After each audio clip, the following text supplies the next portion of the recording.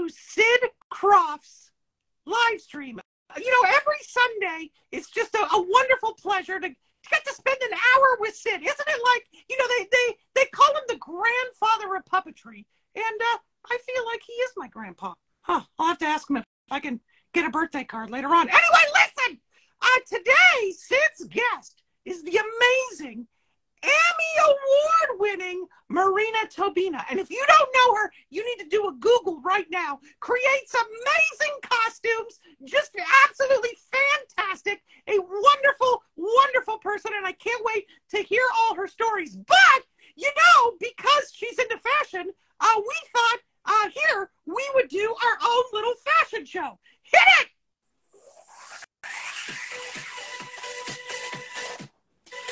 Up first is Pasty, wearing a beautiful pashmina.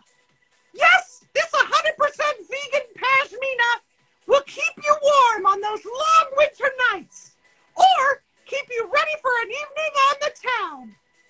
Ladies and gentlemen, this pashmina can be yours if you go buy it somewhere. All right, okay. Wait a minute, what is this? Just read it.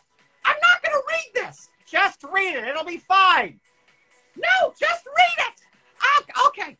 Hey, who doesn't have classified documents sitting around the house? Apparently everybody does. Why not wear the classified document? Okay, get out of there. Get out of there. I can't believe it. We're not supposed to get political. Turn off the music. Oh my gosh, I'm so sorry. I'm so sorry. I apologize for all this. Ladies and gentlemen, please, no more of our foolishness. It is time for the one, the only, oh, my tie fell off. Don't look. The one, the only, Sid Krofft. Take it away, Sid.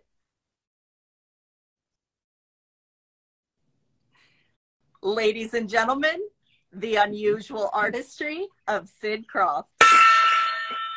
Love you, Toily. Thank you so much. I got to tell everybody something. Last Thursday night, Kelly and myself, well, I'm going to speak for myself just for a moment. Not for me? No, and then Kelly, you can jam in. But I got to tell you something. It was absolutely the highlight of my entire life, because Thursday night we were both invited to the Academy, the beautiful museum that was just built, and there's I think a 1,500 or maybe 2,000 seat incredible theater, and it was a screening for Del Toro's Pinocchio. Whoa, I gotta tell you something. I spent,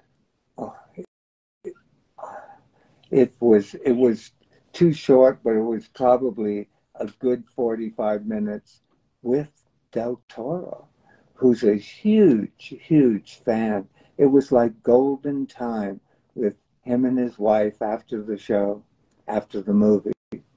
And it's the third time that I saw the movie, because I've seen it twice on Netflix, and to see it in a theater, it's just gonna blow your mind. Well, each screening that I did see, it definitely blew my mind, but just to see it on a huge, huge screen, I gotta tell you, the heart, the huge heart, the soul, and the explosion of creativity, it just absolutely will blow you away. And, you know, the whole month of February, we plan on having how many people different creatives from that movie are coming on. And then he promised me, and he was looking forward to it, Del Toro is going to come on. Can you believe it? I'm just... Jim McKenzie wanted to know if you cried at the end of the movie. Yes, I did. Everybody did. And, you know, I was the first one, I think, to stand up, and then the whole audience stood up to give it a standing ovation, and it lasted, 5 minutes. It's just, please promise me that you're going to find the theater and go see it as quickly as possible. It is just, you know, it's at the top of my list. And if I ever told you, you know, I don't know why the phone is ringing. It's probably Rite Aid. Is it Rite Aid? You've got meds. It is Rite Aid. Yeah. Oh my God. I have prescriptions there that need to be picked up. Okay. It's Rite Aid. It is. Well, Kelly, next time have the phone next to you. Damn it. Yeah. Okay. So anyway, please go see it. I don't want to tell you too much or anything about it. It's, like I said, it's the top, absolutely top of my list of seeing movies for the last 83 years or more. And wow, it's absolutely amazing. And just to spend golden time with Del Toro, oh wow, he's a huge fan. It just also blew me away to listen to his wife and, you know, both of them talking about every show that I did, brought up, went down the list. And, you know, we did 26, so that was just mind-boggling.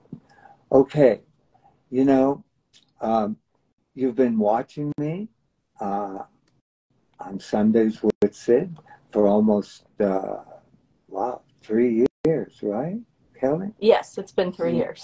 And I hope you're finding my stories, interesting, my show business stories for the last 83 years. I absolutely love sharing them with you. And, you know, when people have no clue what I do for a living and ask me, hey, what do you do for a living? And I always say, I'm in construction. And they always say, oh, well, that's interesting. Are you a carpenter or, a contractor? And I always say, and this has happened many times throughout my years, I always say, no, my life is always in construction. Don't you all agree with me out there that all of our lives are in construction, always? You know, as we grow up and our careers and our love lives and everything that goes with being on this incredible planet. Oh God, I'm so grateful every day of my life. So, okay, I look back at myself and what was it that got my puppetry, attention? And even when I was young, I tried to figure out, just in order to get attention, that I had to be different. So what is it that's really important? The music, the costumes, and the props. And I wanted to do stuff in my act that was just also, the audience would be in awe and wonder how I did things like that. It was almost like magic. And that was my goal all through my career. And I got to tell you something. Let's talk about costumes today, because it's a really, really big deal. You know, all the award shows, it's one of the highlights of the award show or the red carpet, you know, and it's all about fashion and costumes. And the guest that I am having on today, I'm so honored. Oh, wow. Wait a minute. I didn't even finish my introduction. How cool that you came on. You know, because are you going to, Marina, beautiful Marina, everybody. Because I wanted to say, you know, you've won over and over again, best costume. You've got a trunk full of Emmys, and there's one show. Well, there's so many that you've done, Marina, but there's one that really got everybody's attention all over the world, and you did 6 seasons, right, of The Masked Singer, and I keep telling Marina, that was the star of that show, because I tuned in every single week to study your incredible creative work. You know, we had never seen anything so spectacular. And it certainly, yeah, it got the attention from everybody. And that's why it became immediately the #1 show, and every single week it's the #1 show on Fox, right? I believe so. Yeah. But also, I want to bring up, you know, and we'll bring up something that really exploded, and it was your last incredible project that you did with Disney and Beauty and the Beast. I know everybody out there saw it. And what was the greatest thing? Because we've seen it many, many times, but to see the incredible, incredible costumes that you created, Marina, and on top of it all, you know, and we're going to talk in a second, you know, because I always have to, you know, I have to do my introduction, you know. I got to tell you something. Boy, I struck gold, everybody out there, when Marina came on board on a huge project that we're all working on right now. And I can't tell you too much about it, but maybe later I'll tell you about one costume and you'll know that you've never seen anything like it in your life, of all the costumes in this project that we're working on. And then I was going to say, ladies and gentlemen, the beautiful and talented Marina Toybina. Hi, So, Sid. okay. Sunday. No, thank you so much for coming on. I've been wanting to get you on, but you want to know something? Your career is booked like solid. There goes the phone again. And Kelly didn't. Oh, she has it. Okay, great. I thought she left it over there. No, because your career is so solidly booked because you're in such huge demand by everybody. Yeah. And also, well, we talked about, we haven't talked about the X Factor, and, you know. Can I jump in with a question right off the bat? Yeah. You did costumes for one of my favorite bands, and I was watching your Instagram like a crazy child. My Chemical Romance. Yeah. Holy crap. How much fun Crazy. was We were that? both crazy children. Oh my God. Were you just, how did that happen? How was the creativity ball? I mean, like, I just was blown away. Man, fate, you know, I've been a fan for many years. This goes back to like my early, 20s and loved the music. A big, huge fan, and also just incredible fan of Gerard. And this past year, I was aware that they're performing in LA, that they're reuniting for a tour, and why not? I reached out to my agent. My career started in music, so it was always like a big part of my heart and part of my journey. And I wanted to give it a shot, and wasn't sure if they had a designer in mind or if I was even the right fit anymore. And it came down to our teams joining together through email, and then I got to meet him at my studio.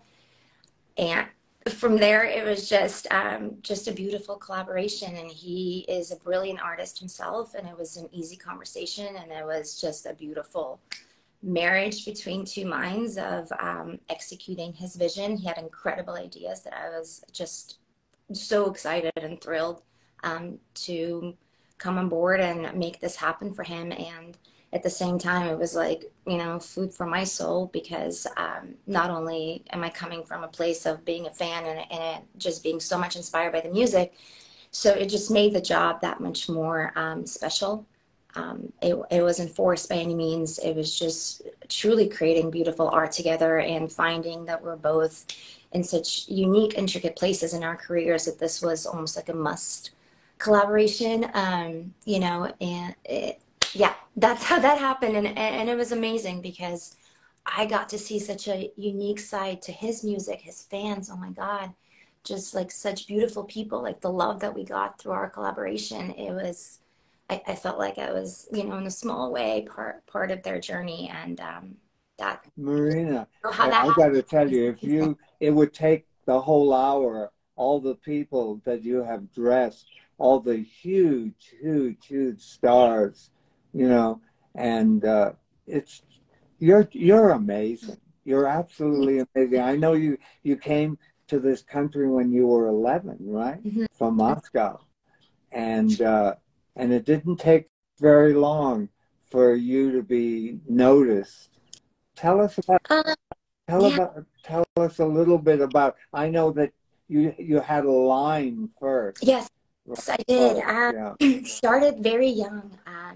Started at around 13. I'd probably say like 11 to 13 was kind of like the beginning of my art days. Self-taught for sewing. Don't really come from a very creative family side, but very supportive. And then started kind of playing around in high school and getting my stuff made and figuring out how to do my own work.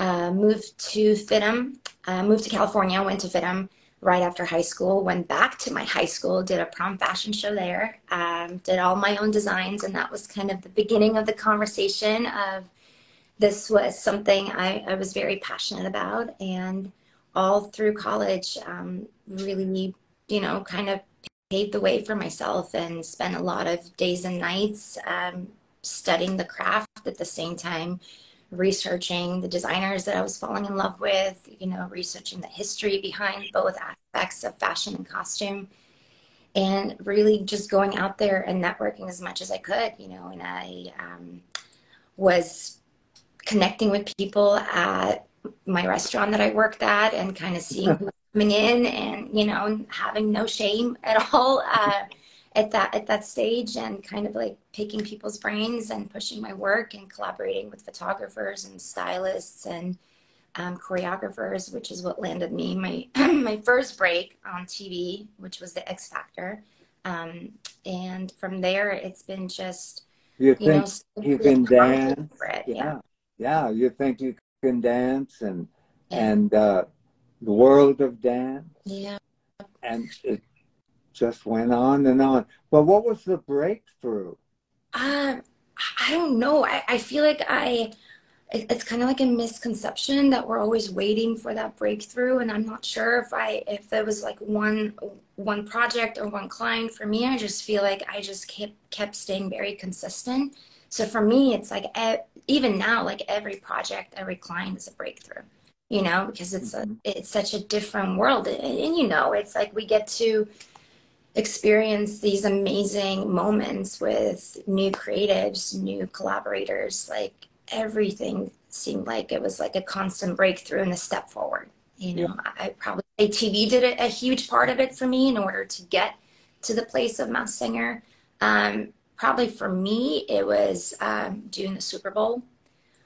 I think realizing the spectacle, and I've done like a few world tours prior to that, so I understood like big stages and expectations, but that was truly like a night to remember, you know. And for years I was like, I'm gonna do the Super Bowl, and then it finally happened. And it was just like, for me, it was that moment where I just learned so much. I've never worked with puppetry, you know, and we did a few puppets for that show. We did, you know, the standing palm trees that had to sing, and the sharks and the beach balls. And all of that was just such a unique experience for me, because I have to dive into such a different world of construction, such a different world of design, and almost like work in a sense of science when it comes to art, and learning fabrication, and not just design and not just textiles. But I think that for me personally set it up to the next level. Well, I can relate to what you're saying, because my career, you know, all of our careers have been like a huge snowball. You know, I have a tree house, and the reason I built my tree house because it's 30 feet up in a eucalyptus tree, and it takes every step to get up to the top. And that is our careers, you know. And when you have the talent and the audience, you know, accepts your creativity, and, you know, and you explode. You explode. Yeah. You know? And then it's the pressure of staying consistent, you know. And I think along with that, for me, I never settled. You know, I always wanted to grow and learn, and the many conversations, you know, you and I even have. It's constantly sharing stories and hearing other people's backgrounds, you know, and how are things created. And even the videos that you post, I go back and I study them, and I'm just like, wow, you know, it's like art is ever evolving. And I think that's what it really was for me personally. You know, it was, I never lost that hunger for art, and being able to pick people's brains and not being scared to ask questions. And many things I don't know how to do, I'm still learning, and teaming up with people that every day I'm very present to hear, I think, how other artists evolve. And I think that's very important, you know. That you know what's interesting to me? I go back to 1945, and I was in the Ringling Brothers Circus, and Miles White, famous costume designer, he did the Ziegfeld Follies, you know, and he was a Broadway costume designer, and there were 1,800 people in the show. Can you imagine dressing not only 1,800 people, but all the animals, the blankets that were also, you know, like a costume that all the animals wore. You know, we had 50 elephants and 150 horses, and, you know, and the menagerie was bigger than any zoo. So the menagerie, all those animals were in the big spectacle, in the big parade, which lasted, it was the closing of the first half. Oh my God. But the costumes, and I don't know if I'm right here, which is really interesting. I was told that purple, the color purple, is never used in the circus because it's bad luck. Am I right? I've heard that, and the white owl. And so two the things. white owl, you're right. Yeah. I have used both. But yes, I've heard that theory, especially for theater and stage, that purple is not the color you play with. Not sure where that stems from. I've a little bit stayed true to that, but it's also a hard color to avoid, not to use in detail work. So I've also had the honor, you know, when Bob Mackie was on staff at NBC in the costume department. I recognized his talent, and we were on the Dean Martin show. I don't even remember the year. It had to be, wow, whatever. It was a long time ago. We were regulars, and he dressed the puppets on that show. It was an NBC show.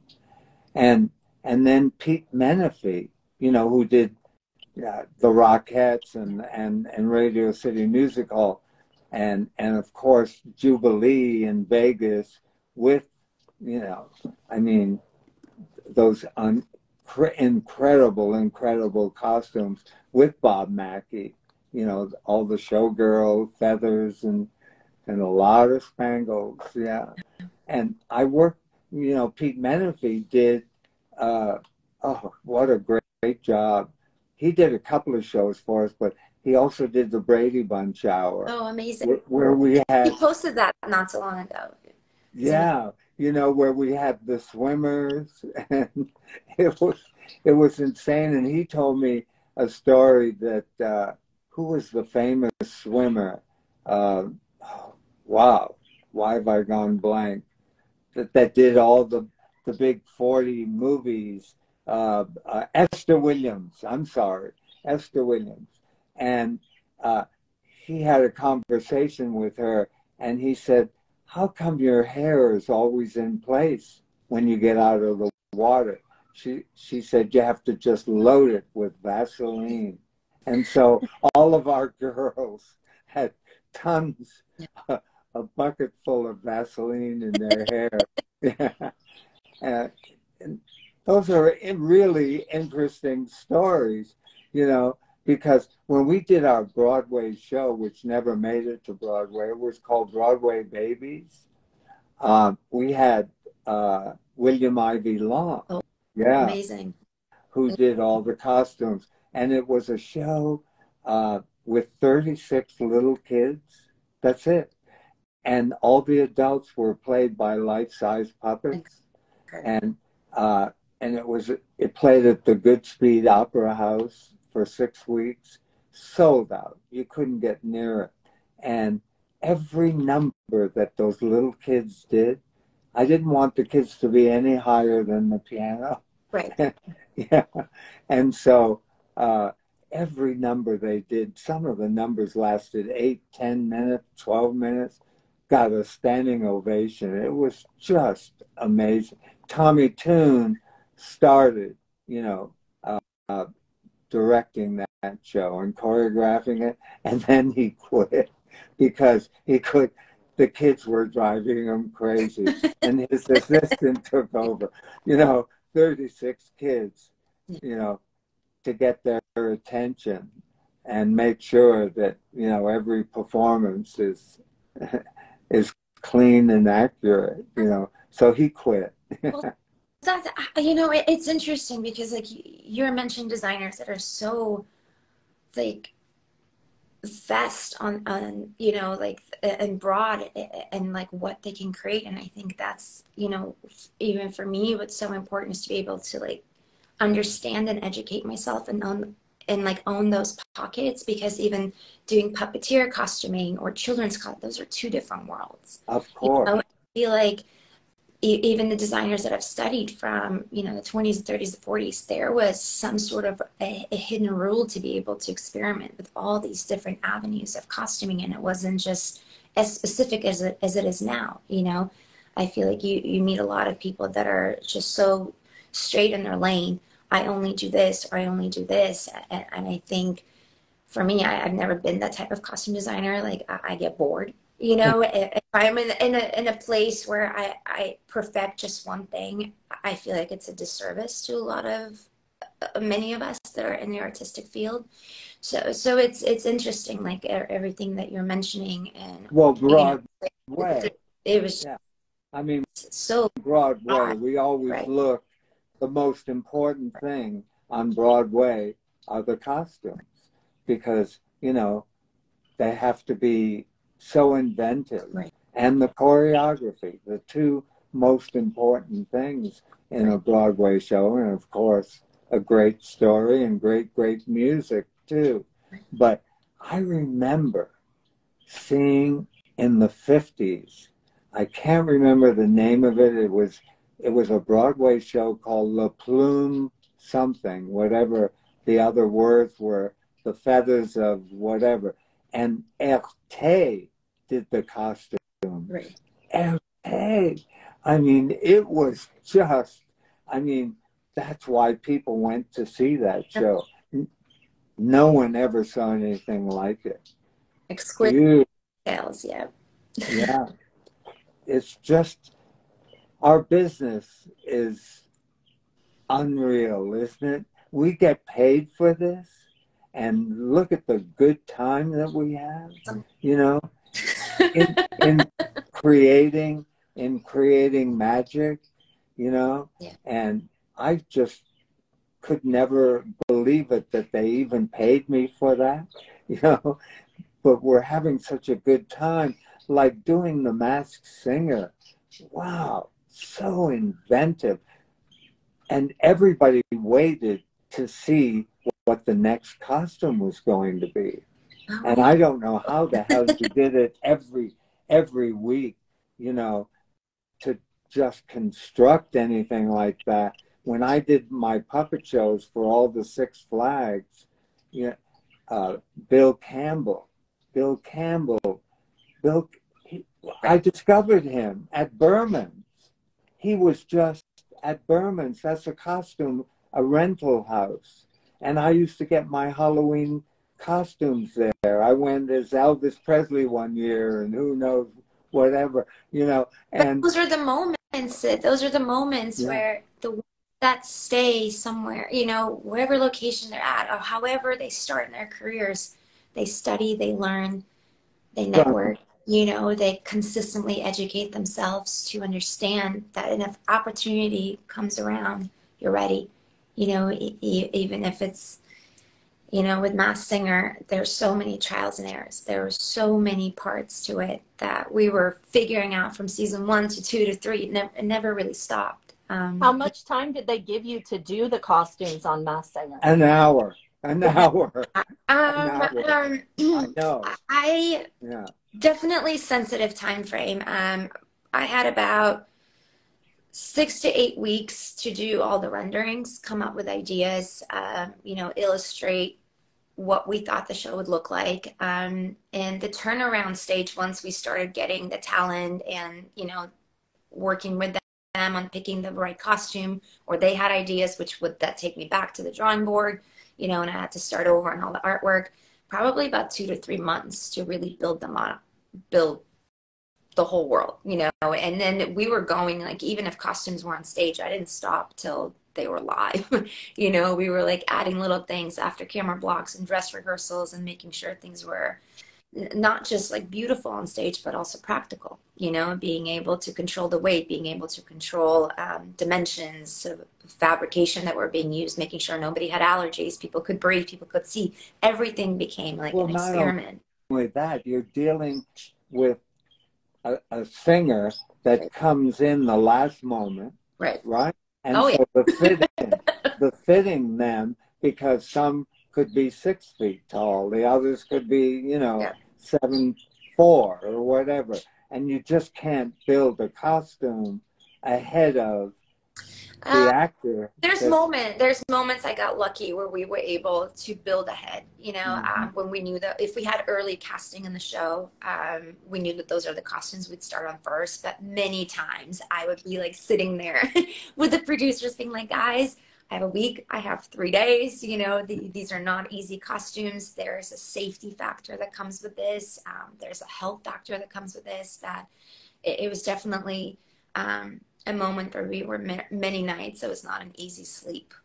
Marina, work the next day. How big was your staff? In the beginning, I've always kind of had a skeleton crew when we were just first processing the artwork. And, you know, as I said, talent was kind of like slowly coming in as they were being booked. And towards the middle to end of the show, probably 40 people altogether. You see, and that's also like the shops that were helping us out. So the audience doesn't realize that, you know, I'm sitting watching Pinocchio, Right. and then The Crawl, and there's 1,000 people that did that movie. 1,000, Mm-hmm. or close to. A little television show that we did, you know, Donnie Marie or whatever. It's hundreds of people, not counting the cast. Right. And, you know, to sit at home and just switch it on and watch it, we never realize, you know, what Oh my gosh, what it took to put that show on. And when we did Donnie Marie or Barbara Mandrell or the Brady Bunch or, you know, all the variety shows, we did 20 specials just to do a special, Right. an hour special. You know, I mean, it's great when you do a series because you can use different elements over and over again, and you have departments and you know what you're facing. But, you know, the puppet shows at Six Flags, it took me a year, one solid year, because I also did the music off of, you know, Needle Drop, you know, and it took 3 months to put all that together.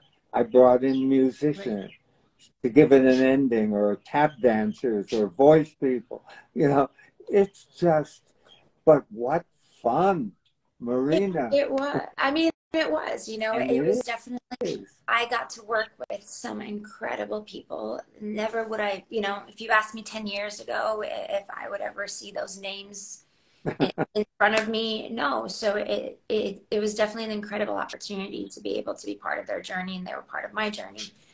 But yeah, going back to what you're saying, what people don't realize at home, I mean, when I'm talking about 40 people, that's not counting the hours split between those 40 people, you And know? what about your Oh, hours? I don't yeah, look my how my beautiful you are. end When that did you 8 days a week, 25, Yeah, 8, and right? you have I children. do. You have young children. Oh, I wow. was pregnant with both my kids through every season of Masked Singer. Every single, What? became like a joke on the show that because we wrapped one season that would go into the next one, and I would still be. So it was, you know, a very difficult experience. But again, it all goes back to the years it took me to also find my team. You know, I think it's often that we talk about the creators and how important the designers are, but just as important, it's having the team that I have, you know, You, and you were also telling me about Beauty and the Beast, you yeah, know, that, I mean, here you had to do your own thing, yeah, but yet you had to be so careful in not touching, you know, a classic like that. But yet, what you did was beyond what they did. And oh God, everybody out there, if you haven't seen it, you know, it's on Disney Plus. It's just amazing, amazing. Yeah. oh, And that means so. It truly is such an honor to hear that come from you. well, no, It, come on. it was a special project, you know, and again, you're right. It's definitely designing something off a blueprint is not easy, you know, and I think the fact that we were so careful and strategic about the moves that we were making, and we had such a small knit of creatives that somehow, no matter what happened, we were always on the same page, and that made it a little easier, you Yeah, know. yeah. Like it took months for me and the director to understand how we're going to create this. You know, it wasn't just a one-time discussion. It was like many calls, many hours spent being like, hey, we agree to disagree, or, you know, this is what we need to do. And also the amount of research that I did, months and months of research before even, you know, took the pencil to pen and paper and trying to figure out how to make these characters come to life.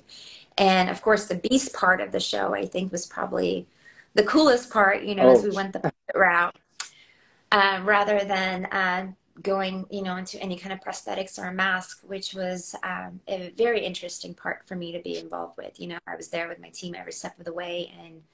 And again, I think it's so important, you know, to be able to be that present, because I had to learn so much. It wasn't just like, oh, here, I'm coming in with 20 years of experience.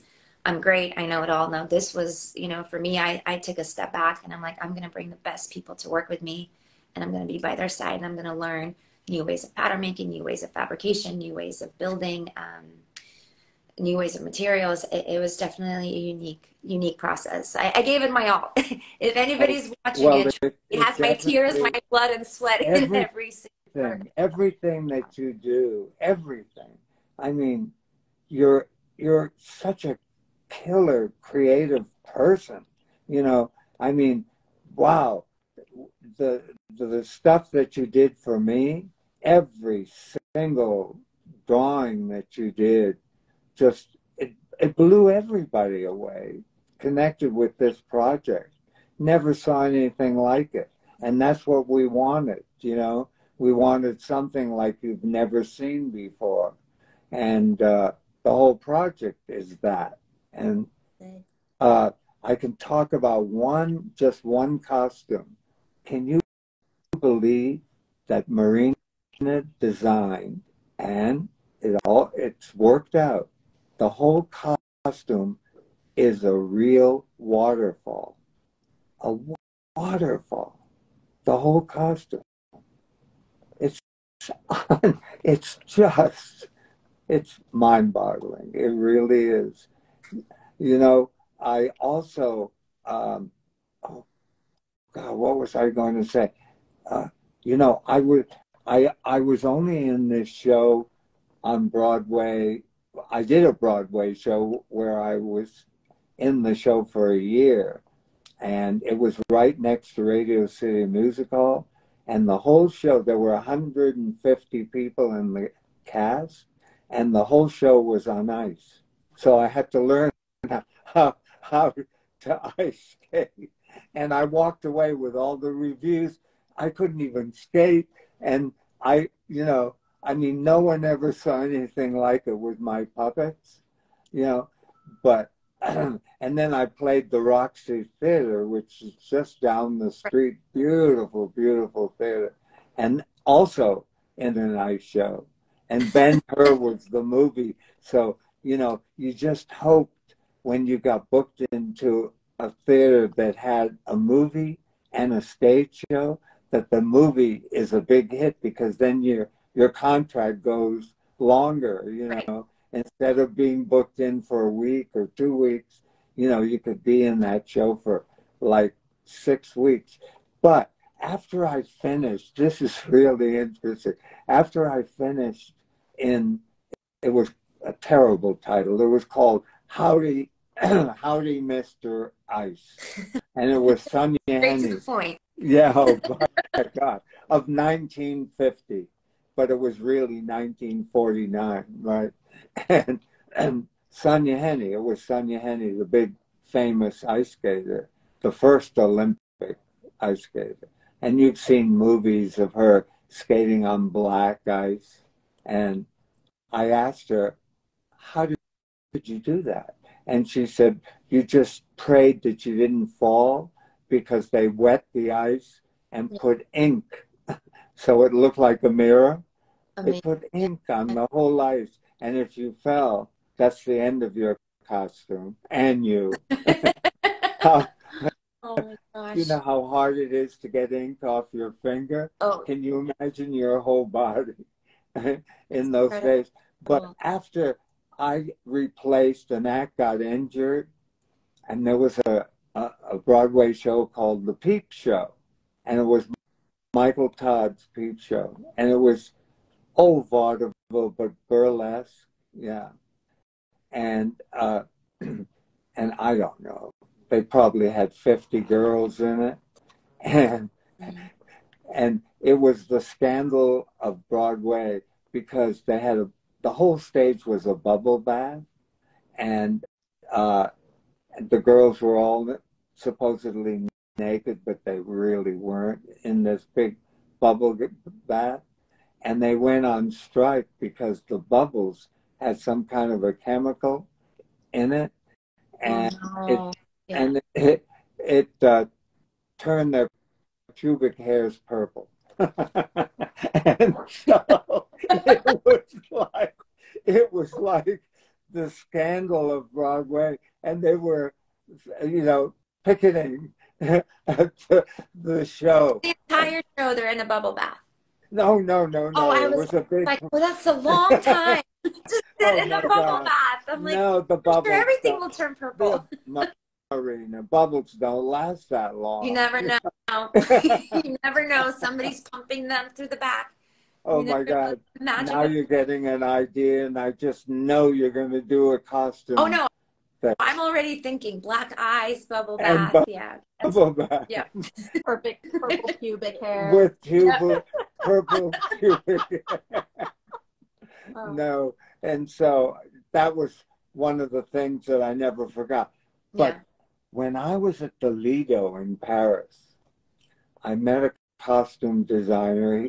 He later designed the costume, and forgive me, you know, I don't know his name. I have to look. He did drawings for me for a project in Japan. Oh my God. It was an amusement park that was going to be across the street from Disneyland. And, you know, that didn't happen because of the economy going to hell in Japan. And this was a $3 billion project. But I worked on it with wet, you know, the wet that does, yeah. And oh, it's just amazing. Every time I look at it, you know, it was just way before its time. And it was in a dome that was like 4 football fields. And it had a lake, and it had a desert. And, oh God, it had a jungle, and it had a snow mountain where it really snowed. It had a sky, you know, and the weather changed. It rained in there on the people, you know, and Did I have to ask? okay. Just because you've seen this around so much, do you think that there's a point of the industry where it used to be more innovative, it used to be more creative than it is now?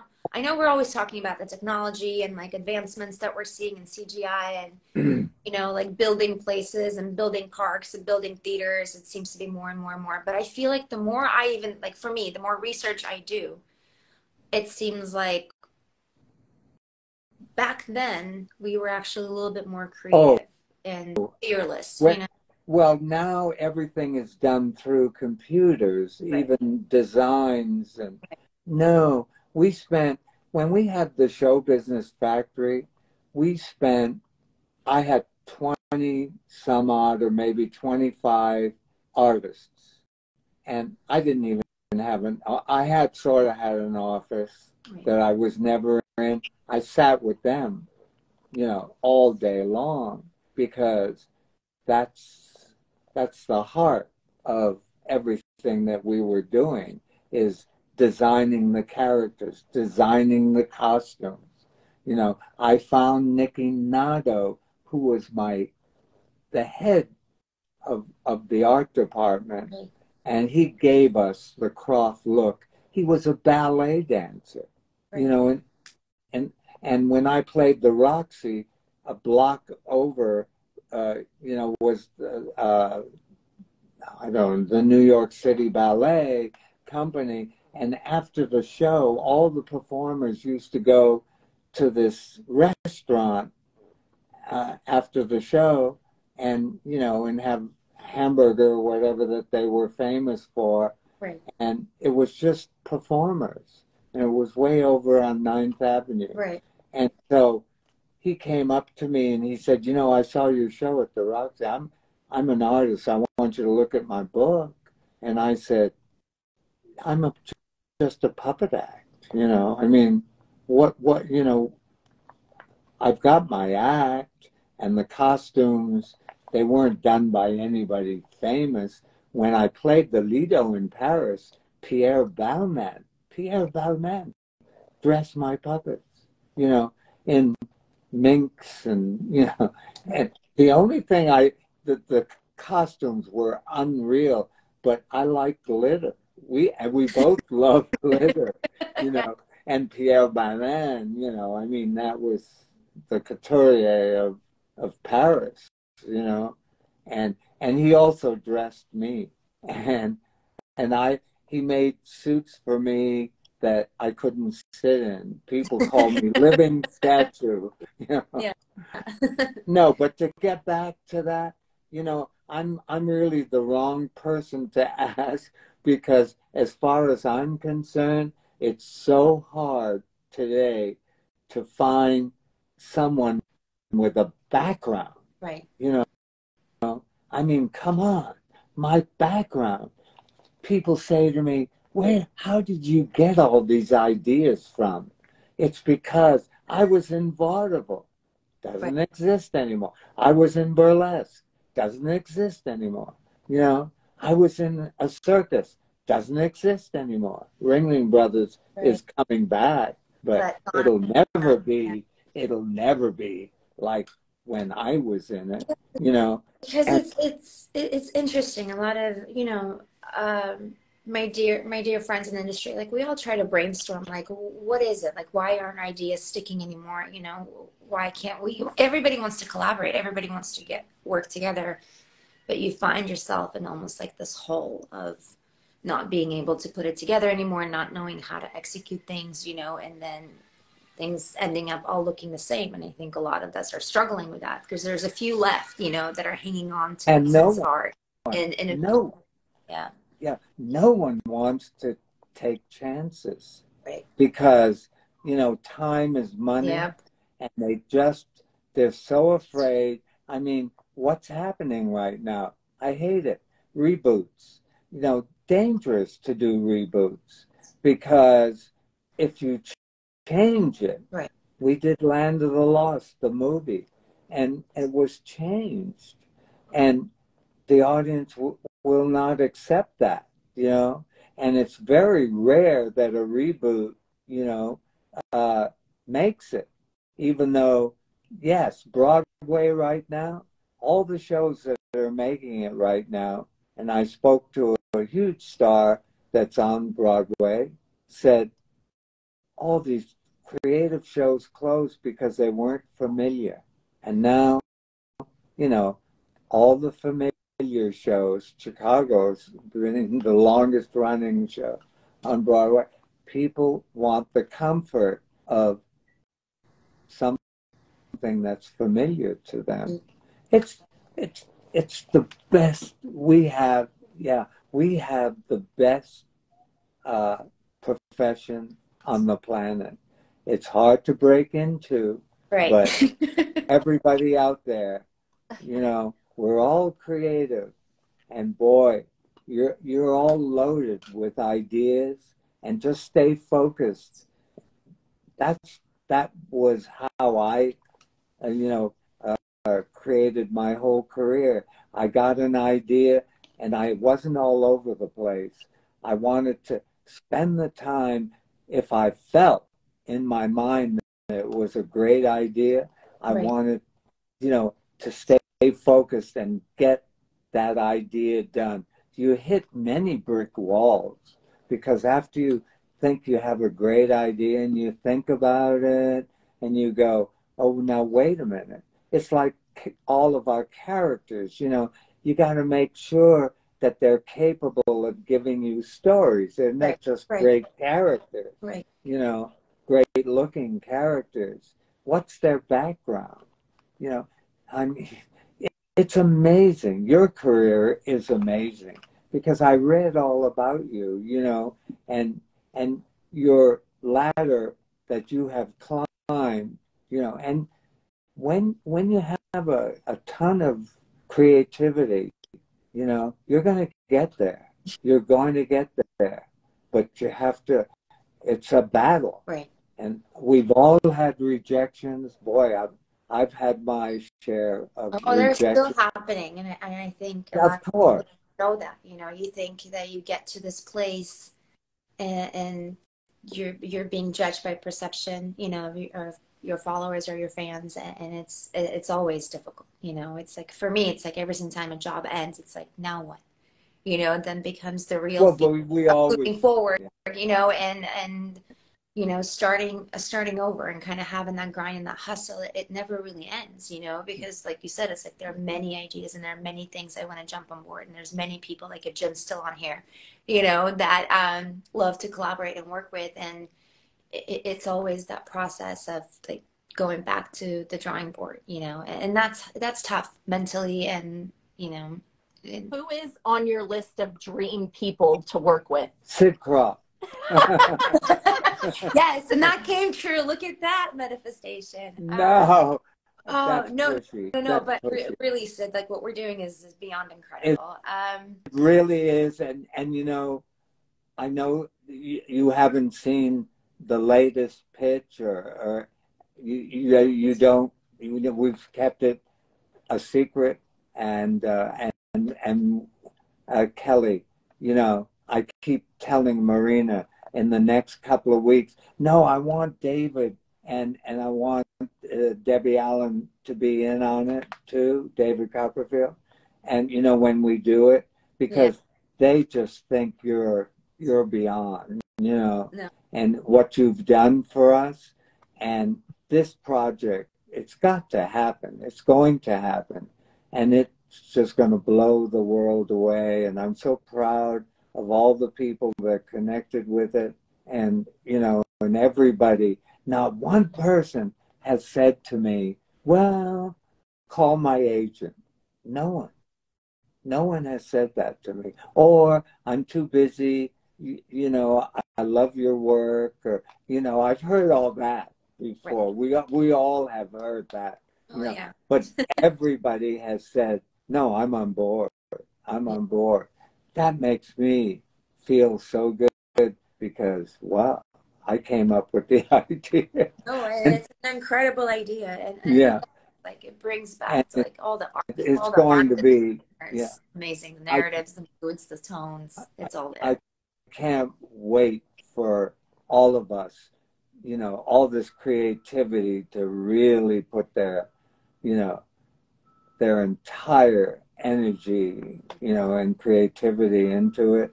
Then it's even going to be more explosive, you know. Awesome.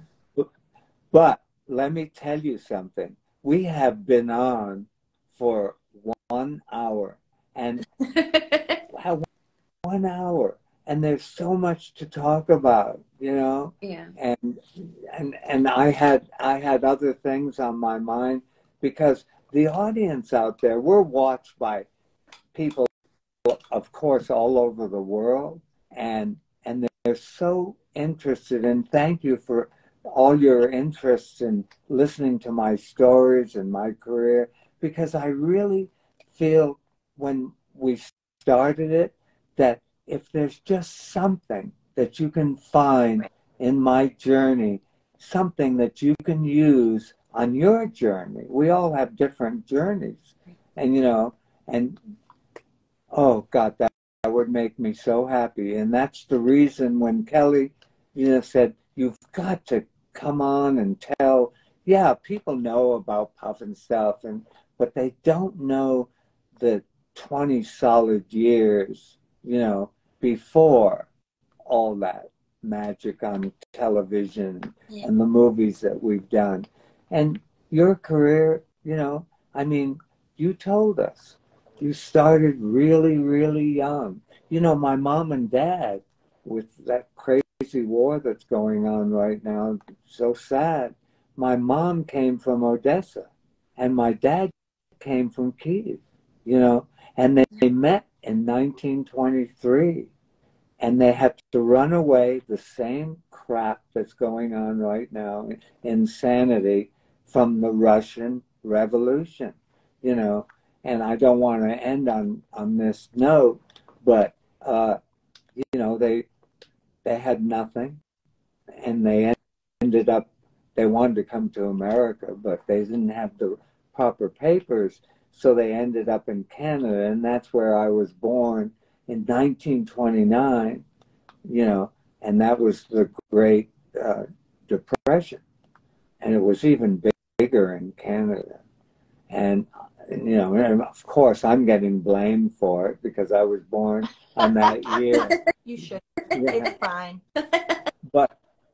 But Marina, thank you. You know, we can't go over an hour, or they Yes. knock us off, or we don't get good numbers or something. I don't know what it's all Just about. causes him to complain more. No, and I love to complain and everything. But everybody out there, and Marina, thank you so I much. love you with my whole heart, and this is just incredible, and I'm just so looking forward to our journey, and you have been such Well, thank you so life. much. And you know, would you come back? Yes. We've got to do it again, because we've got so much, you know, people love hearing how did you get there? You know, how did this all I silently sit behind you when you and Del Toro talk, because to answer Kelly's question, it's him and Tim Burton. Those are like the two in my mind. So I feel that way too. Isn't Kelly? I'm gonna come be your assistant while you're working for them, okay? Oh, no, both. But if I can secretly sit right behind Sid when that's happening, I'll be quiet. No, you quiet. can't have Kelly. Kelly is, everybody should have a Kelly, and I keep saying that all the time. And then he will never give me up. And I won't give her up. I mean, oh, Kelly. No, you cannot have Kelly.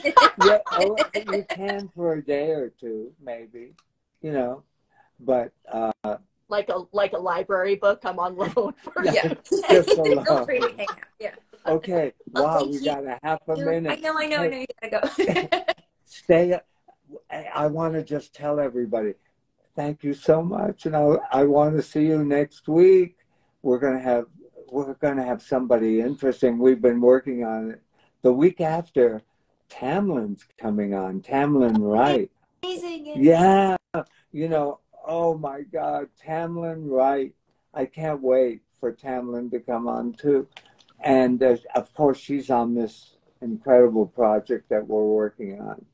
And she is the queen. You are the queen. Oh, so, thank you. Wow, I'm having one week after another, the two queens of the world. Sit by your phone. He's going to call you. And I am. I'm going to call you back. Thank you so much, everybody. Love you. And I Thanks, Kelly. love you so much. Thank you for coming on. Have a beautiful Sunday. Thank you, everybody. Bye, guys. To be continued. Bye.